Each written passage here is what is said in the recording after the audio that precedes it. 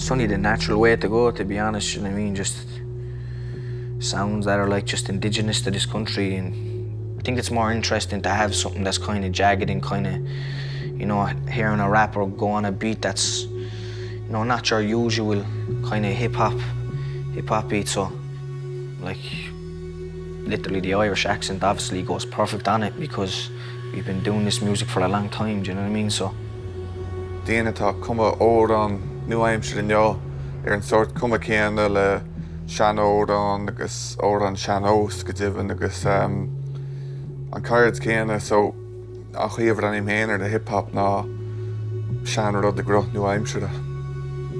I want to be able to have people feel like, yeah, that they're being reminded of something from a very ancient past, even if they're hearing something that sounds very modern. Bottom go my daine a géiste glum, you know, again, Quaig of Blian, sa slí céine a bhfuil daine a géiste le na Dubliners ó Quaig of Blian, you know, river. Agus a ceapan gur féidir le hip-hop airnach a bheith ag an leibhéal sin.